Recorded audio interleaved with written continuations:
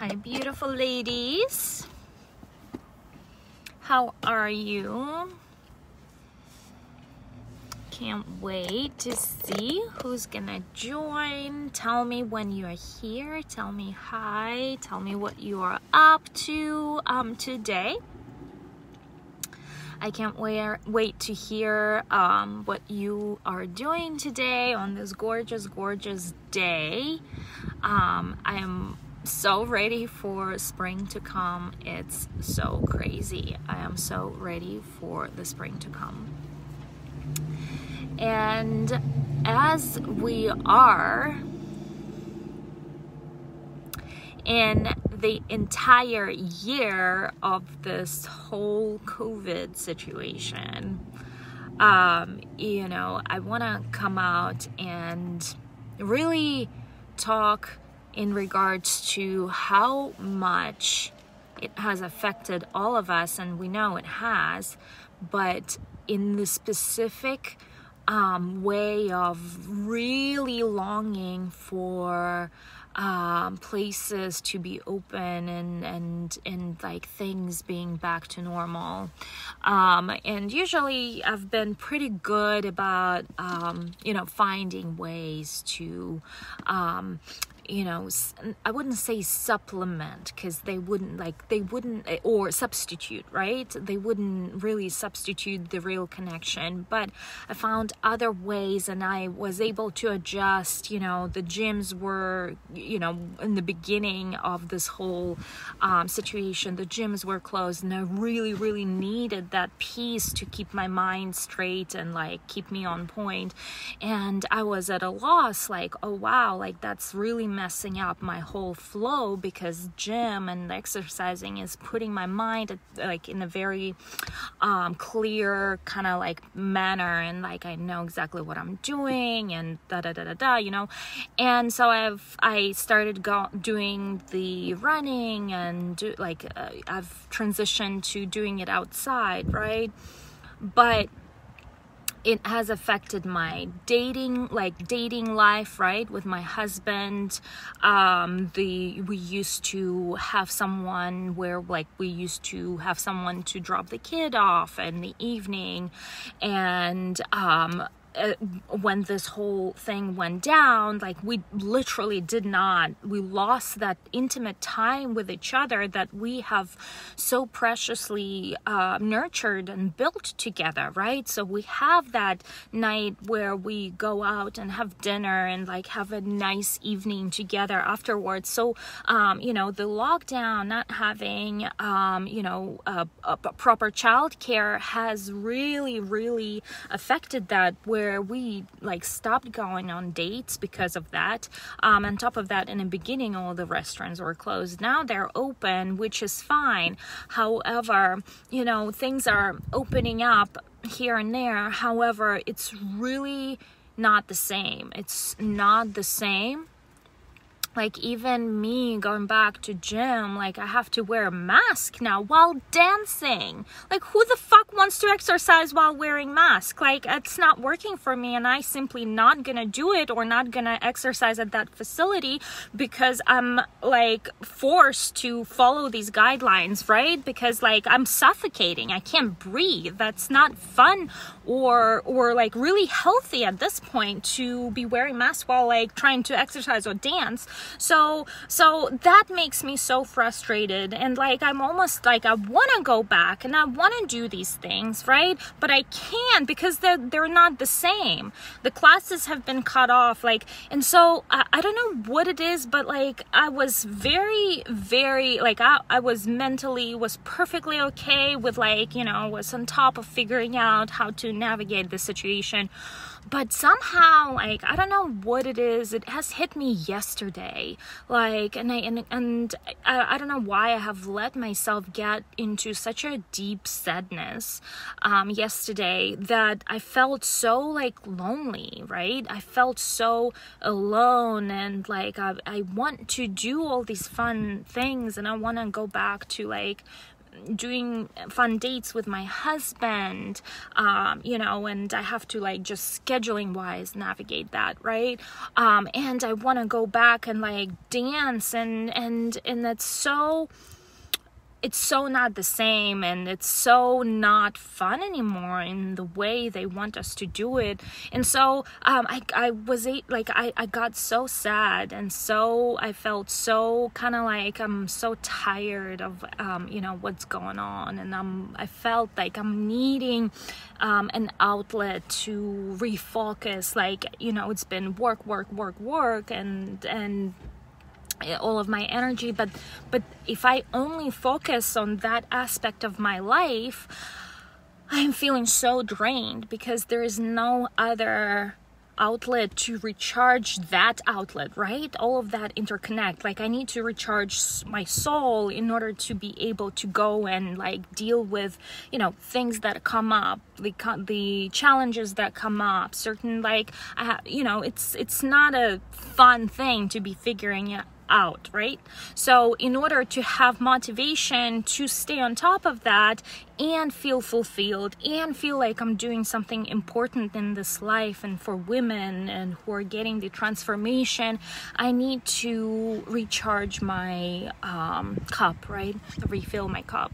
And so, but the source to refill my cup, the way I used to be doing it, has been cut off or has been modified, and finding like a better solution is challenging. And so somehow I was in such a deep sadness yesterday. I was like, what's the, you know, how do I get myself out of this darkness, right?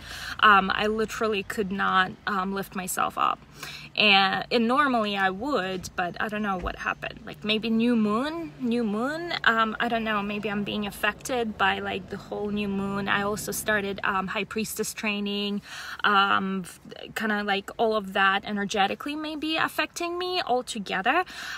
And like I want to be in this kind of like more of a spiritual kind of realm where like reality is a little bit more harsh at this stage, right? So maybe that is part of why I'm struggling to kind of get back into you know, kind of like more of a structured manner of living. But what I have realized yesterday is that one way for me to really start recharging that cup is to have a source for creativity, the creative project that I've been longing and desiring for so long.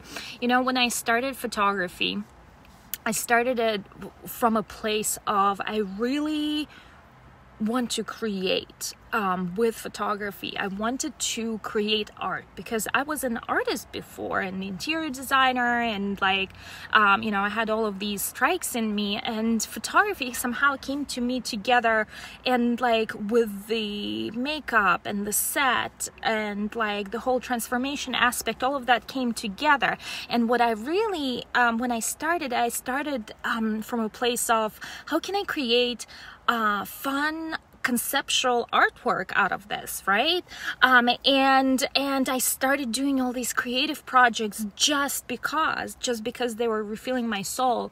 But since there was so much effort and time was being put into this, it had to grow into business. And when it had to grow into business, the creative aspect goes away or becomes so mundane, I guess, that you lose that spark or that passion about it that initially made you want to go into that.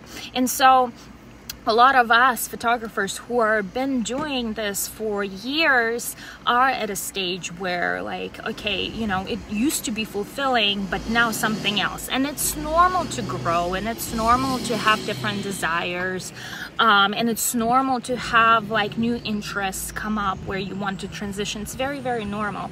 However, for me, I was really missing that creative aspect of, photography? How do I create a storyline? How do you create the conceptual element to it? How do I, re-spark my, passion, just in life with these creative projects, right?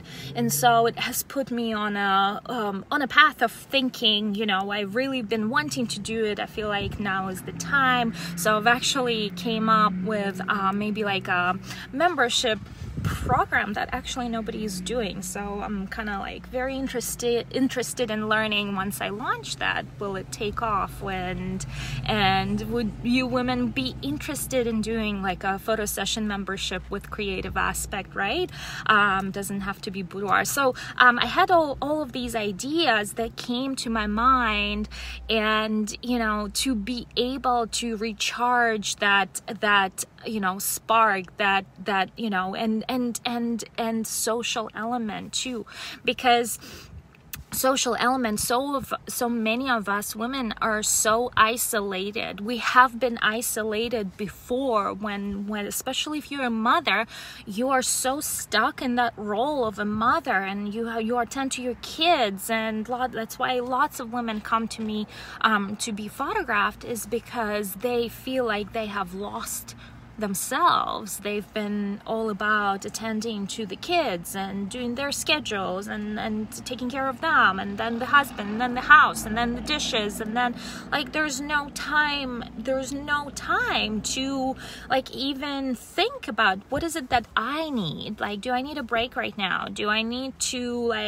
get a glass of wine, lock myself in a bathroom and just have my own hour to myself so I can really reset what is it that I'm missing? Something is missing, right? I'm not talking about girlfriends, right? And I'll be honest with you, I'm not so much the motherly type. I have a child, and I feel guilty for most of the time that why am I not the proper mother, right? The proper, there is a proper mother, what? And I feel like all of us struggle with being a good mother, right? We always feel like we are not good mothers.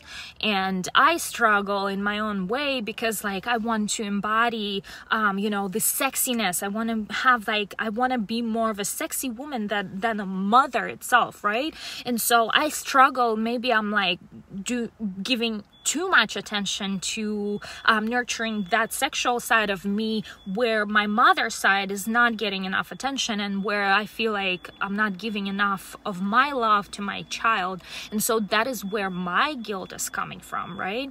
And so however, I know that if I don't nourish this side of me, I would struggle. I would feel depressed. I would lose myself. That is so important for me to stand up. And on top of it, I see all of you ladies, all of my businesses that I'm starting and launching, and all of that is part of my life's mission. And without it, I can't function. I wouldn't feel fulfilled. And all of that is my baby. My all of that is my baby. So I have the actual human baby who is now 7 years old, and I have my business baby, which is also baby and requires a lot of my attention, right? So and choosing between the two, and all of that guilt is coming up, right? And so with that, being a mother, being a business owner, and if you are in this situation, you feel very isolated.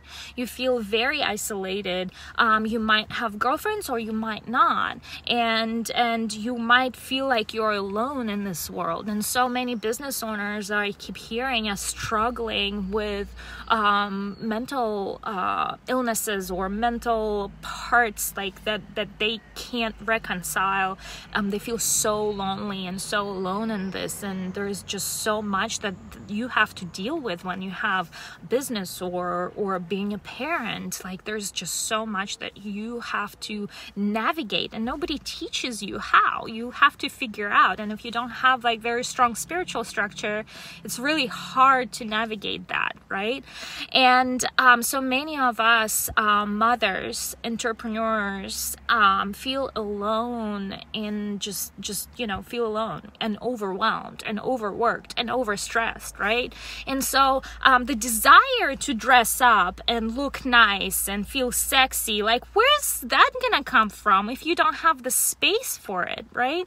And how do you maintain, if you are fully overextended in your role of a mother, how do you have space to dress up and even wanting to do something nice for yourself, right? And then on top of that, you have the whole COVID situation where you, even if you do have desire, like once in a lifetime, like you feel like, oh my God, I don't know what it is about me, but I want to feel like sexy. I want to do something for myself, which happens very rarely for a lot of women, right?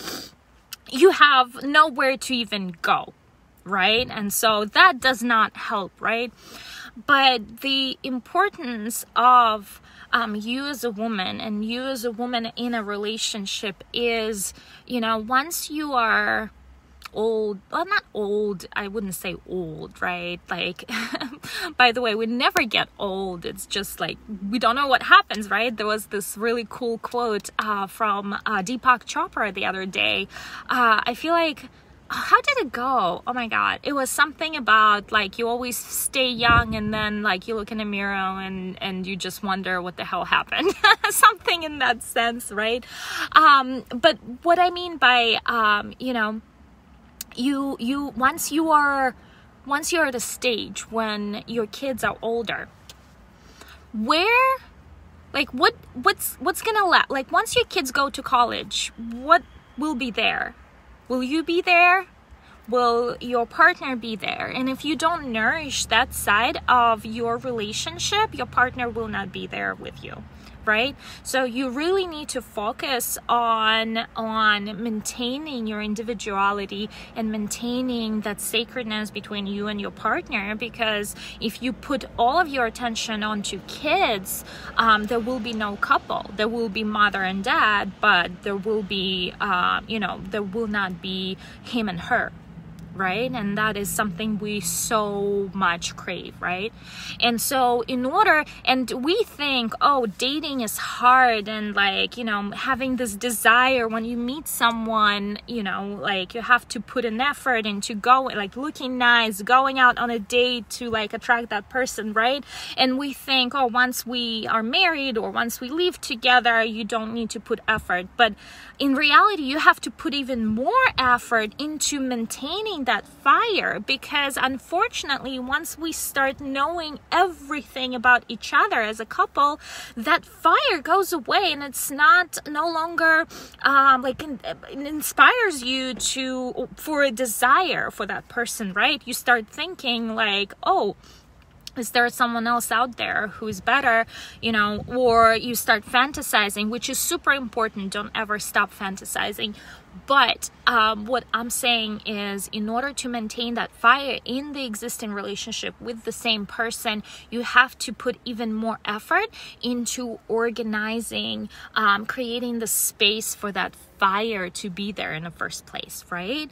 The fire can be brought back in, but you have to, and it doesn't have to be you. One of you, either your partner or you, needs to be the person who is taking care of the kids, and the other person creates the space for the couple, the relationship, and the rituals and the habits. So the habits of actually dressing up and going out on a date are super important, because they're gonna make you feel like you're valid. They're gonna make you feel like you're an important part of, they're gonna make you feel like you are not a mother, but you are actually a woman and a lover and a partner in this two-way dynamic between him and I, where kids don't ever talk about kids when you're on a date. That's not the place to talk about kids. The place to talk about kids is possibly during, when you're at home, you are like almost two, you want to have your two different personalities, I guess. Like, what's the word?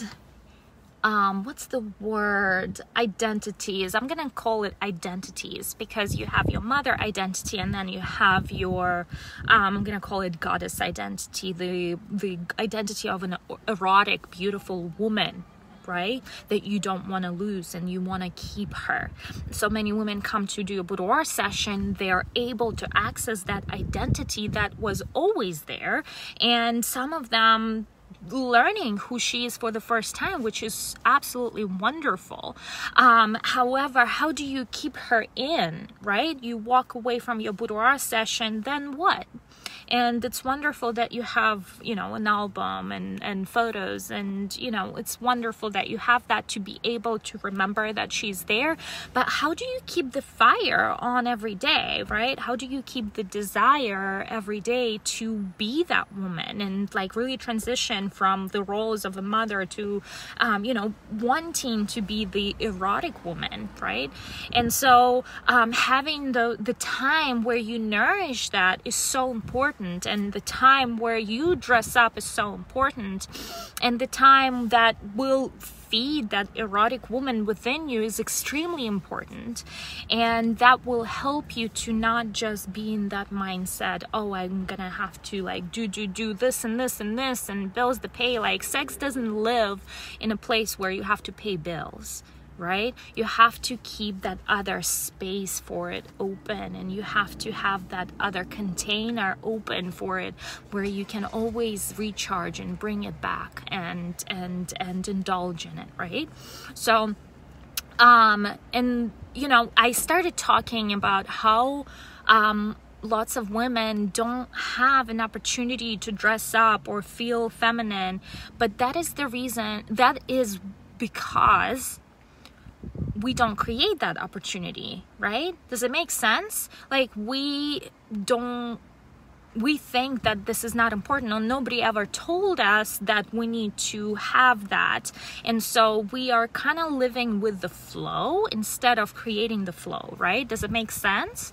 And in order for you to be able to, you know, have opportunities to dress up, it's on you to find places and events that you can go, that you can dress up. Arrange date nights out of, you know, maybe spontaneous situations. Like I am having today, my husband had a dentist appointment, so he actually didn't go to work. And, you know, with me being in my weird mood from yesterday, I decided I really need to replenish in that sense instead of going back to my to-do list. And we just decided, why, you know, you'll go to your dentist appointment, we'll do a date, like a date lunch together, and then we'll do something fun together and, like, you know, reconnect as a couple, because we haven't had opportunities to do that. Normally this is something that does not happen, but we made it happen. And despite the fact that he has so much on his to-do list, we're still making it happen, and we're prioritizing ourselves as a couple. So it is so important to not forget about the other identity, right? It's so important to nourish that identity. And my next thing would be, how do I create space for, you know, this feminine relationship, right? Like this feminine container that's going to replenish the other side of the life that I feel like I might be missing, right? So, you know, you don't have the events. How do I create? Like, I was thinking, I really want to have these sexy dance nights, right? But the places that I know of, they either do it really late that it doesn't make sense for me to even stay there, where I would have to travel home for, like, I live an hour and 10 minutes away from that place at 12 a.m., right? No, not gonna work. Another thing is, like, I'm not happy. That routine is a little bit more complex. I'm having struggle. Like, so how do I organize something like this, right? How do I organize sexy dances with girls who are into the same things, right? How do I, like, so I'm taking this as almost my responsibility, right? Instead of blaming it on the COVID and the gyms requiring a mask where you like can't even exercise. Like, I'm boycotting things that I'm not okay with, and that's my way of doing life, because I stand for what I believe in, and you know, I don't want to suffocate while I'm exercising. That's not enjoyable for me, and why would I even pay money to go into a place, right? Instead of going into a rant and blaming, you know, the reality, the COVID, the people, like whoever, like the place where you live, I have this one girl, she hates where she lives. Like, she's like, there's nothing here to do, and I'm like so obsessed because I've traveled and I've seen, and I'm like so inspired by the beauty of the Outer Banks, and it's so gorgeous to me and so pristine and divine. And she complains that, you know, there's nothing to do, there's no good people, like all that things that we keep telling ourselves in the negative manner, that like we're not enough, we're not in the right place, there's not enough people, there's not enough like places, or like all of that we create with our own mind, instead of thinking, how can I be the change, right? What can I do to first fulfill myself? Like, I want to do these dances, how do I do it? Like, I need a space, right? So it will come to me eventually, and maybe not in the manner of how I originally thought it would, and that's okay. As long as I'm open for it to come into my life, I'll figure it out, right? So I'm gonna leave you off with this idea that it is so important for you to create space for the things that you want yourself, right? Instead of blaming this and that, and create a set of rituals, right, around this, so so it's part of your life, so it's an ongoing basis, it's not one-time thing, right? Creating a set of rituals will help you transition between these identity of a mother and identity of erotic woman. There's whole other identities that are out there, businesswoman, whatnot. We're women, we're so not multitaskers, but multi-identities, because of all the hats that we have to wear: mother, wife, sexy woman. We somehow have to match up with our beauty. Like, there's so much more standards and pressure on us women to be beautiful, right? So there's just so much that we feel overwhelmed, and we feel like we are not enough, or we feel like we're not doing the job right? Like the job of being a woman, right? Who created the job? So, as I was sharing with you earlier in this video, being a mother, not feeling good for, not doing the job of a mother perfectly. Well, and I feel like there is not even a rule to what perfect is, right? What is perfect? I feel like we all create our own life and flow, right? And there's really no perfect, almost, right? So thank you so much for joining in with me on this kind of philosophical morning, actually it's afternoon already, philosophical moment that all of a sudden I have felt inspired to share with you. I hope this has been helpful.